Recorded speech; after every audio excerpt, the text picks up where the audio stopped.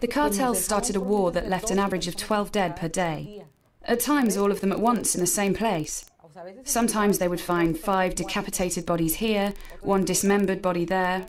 It was horrible. Journalists are also caught up in the violence. Mexico is the world's most dangerous country for reporters after Iraq. 2 editors of Zeta magazine have been assassinated. But Adela Navarro's publication continues to expose the cartel's crimes and the rampant corruption in Mexico. Between September 2008 and January 2009, there were 600 executions in Tijuana, and local police didn't do anything.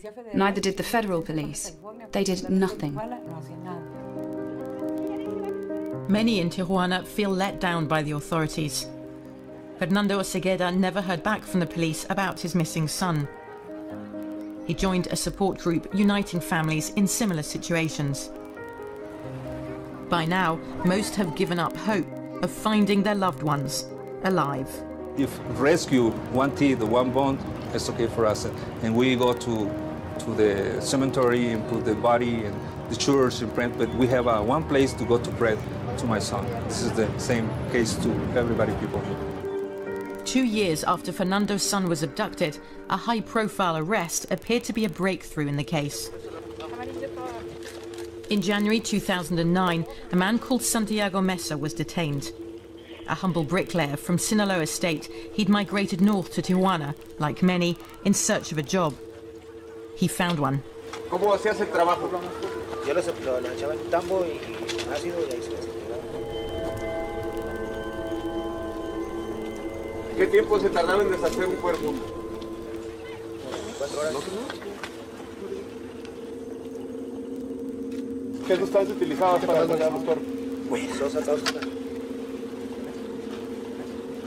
Una vez que se deshacían, ¿qué hacías con el líquido, con lo que quedaba? Lo echaban en una poza. ¿En dónde? Una poza. ¿Dónde está? Ahí está. ¿Aquí hay? Sí. Aquí debajo de donde estás tú. ¿Cuántos cuerpos dejaste aquí? Mesa confessed to disposing of the corpses of people kidnapped and then killed by the drug cartels. He said he dissolved the bodies and buried the remains in the grounds of his shack.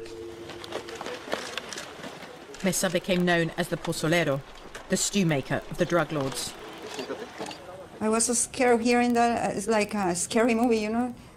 How can he say that? And he recognized he dissolved 300 body.